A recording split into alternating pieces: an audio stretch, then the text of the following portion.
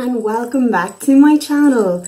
It's Honora Sims here, and today we have a very special guest who doesn't really want to be a special guest. This is Jinx. Yeah, I'll put you down. Basically, I was inspired to build a cat lover's dream house after a thread on Twitter where I asked people to show me their cats, and I was amazed by all the lovely pictures of cats and dogs and birds and a really cute hamster as well. So let's just get into things. Okay, so yeah, this build is a little bit quirky. It was inspired, of course, by the amazing response I got to that tweet. I hadn't had so many interactions under any of my tweets before, so I was just kind of blown away by all the pictures of people's pets. So as you can see, this house is shaped like a cat, which I guess is a bit weird. I was trying to go between it being weird and quirky but also functional and like you would actually live there. But I suppose you wouldn't really live here.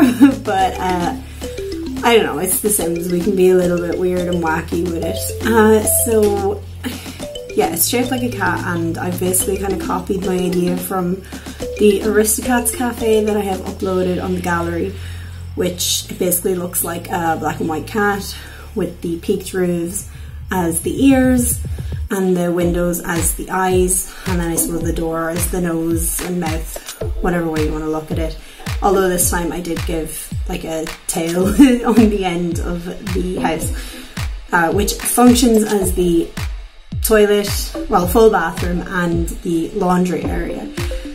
And as you can see, I was going very pink at the start, real cutesy, like girly cat lover-esque, and then I thought it's way too similar to the nifty knitting cottage that I did, so I decided to change it around. I do keep the outside of the house the same as you see here, but you'll see me starting the inside really pink and white, girly kind of colours, and then I change it to more neutral tones so it kind of suits more types of Sims possibly. I have this in Brindleton Bay. Yeah, that's where it is. Jeez, I can't speak today. Anyway, and I have moved Katarina Lynx, our favourite townie, into this house because it is obviously the perfect home for her. It is just a one bedroom, and then there's this kitchen and living area in it for her, and lots of items for her cats to play with. So yeah, you can see I've done the pink on the walls and everything, and I'm going way too big with this kitchen at the start because then I realised, where on earth am I going to put the living space into this house?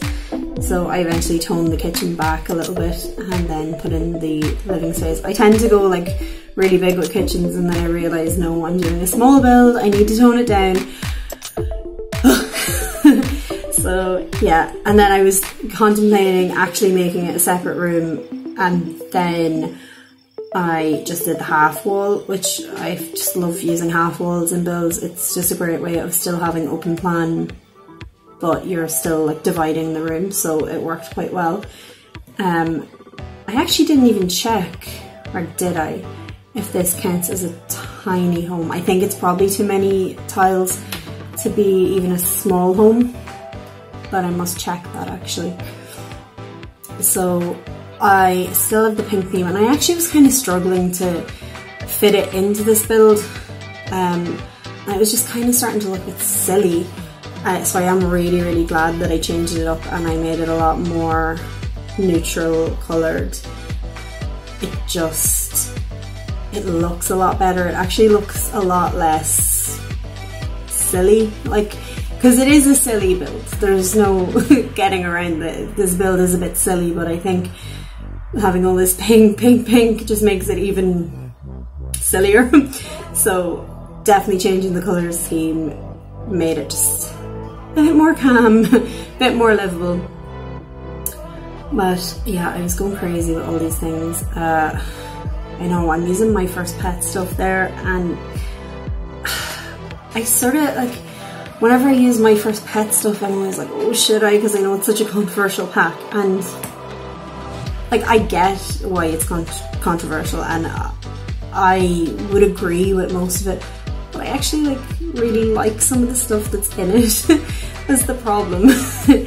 I actually really like the stuff that comes with the pack, but I also feel like it should have been in Cats and Dogs, which is mainly the reason why it is controversial, because I mean, it's recolors of loads of Cats and Dogs assets, and then I think it's the only pack that you have to have another pack to actually use some of the things in it. I could be wrong there, but like, you know, it comes with the food bowls and things like that, and the cat beds and dog beds, and it's, you obviously need cats and dogs to use that, whereas if you get My First Pet stuff and you don't have cats and dogs, you're really just getting it for the hamsters and the rodents, which I really love, and I do always use them in my gameplay, especially for kids. I don't know, I like it, and I think the couches that came with it are really cute for doing like kids rooms and playrooms. So it's kind of a love-hate thing, because I love the items that came with the pack, but I don't agree that it should have been a pack. Yeah, unpopular opinion maybe, I don't know.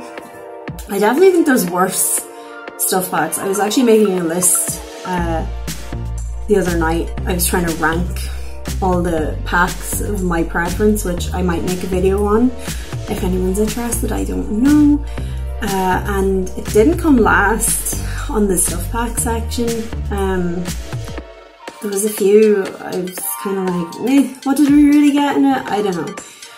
But yeah, I don't know, My First Pet stuff, and even like the blinds. I actually use the blinds that come with it all the time, which you guys have probably seen if you've watched any of my other builds or have downloaded any of them from the gallery. They are actually very usable blinds, and as I said, yeah, I feel bad when I use stuff from it, because it is one of those packs that I think a lot of people choose not to use, like even James Turner, YouTube, he disables the pack from his game all the time, and I completely get that, 100%, you know, it makes sense, but I'm a sucker for some of the items in it, and yeah, that's it. Unpopular opinion, I don't know.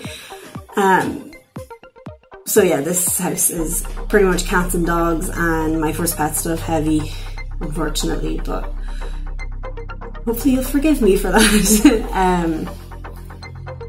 But yeah, I actually was worried with this bathroom. I thought it was going to be really small, but it actually turned out quite spacious. I know it's kind of long.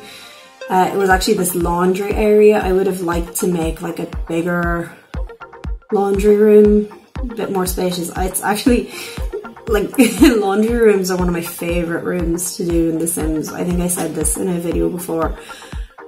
I love all the decor items that came with Laundry Day, and actually if you have Eco Lifestyle, it really adds to that pack. There's a lot of kind of laundry inspired decor, and they definitely go together quite well, which is a good thing, and also it can be a criticism because a lot of people would say that Eco Lifestyle, Laundry Day, Tiny Living, all of these packs probably should have been one big pack, but it is what it is. That does happen a lot, and I even was thinking about this when I was making my ranks of the packs the other night. I was just kind of going through a lot of the stuff packs, and I was like, you could have been part of that one, and this one could have been part of that one. So I don't know, it's kind of frustrating, but let's not be negative. There's a lot of negativity in the community at the minute. I can't be negative. It's just, I can't do it.